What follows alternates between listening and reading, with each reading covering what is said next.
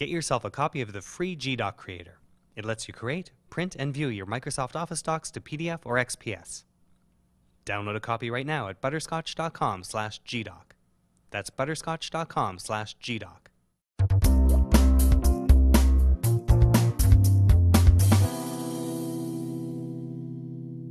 Hi, this is Mike Callahan, Dr. FileFinder, and welcome to your Butterscotch.com tutorial on how to have your Android device use your location. The applications, especially Google applications, need to know your location to provide you with better results. So on your Android phone, tap Settings.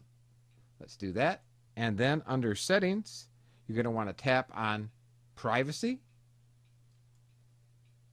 And then under Privacy, you'll see at the top Locations.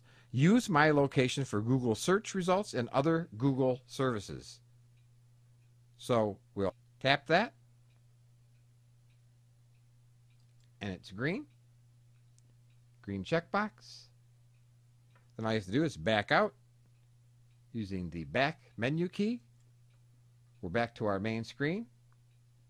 So now that's how you tell your Android device to use your location, and that's all there is to it.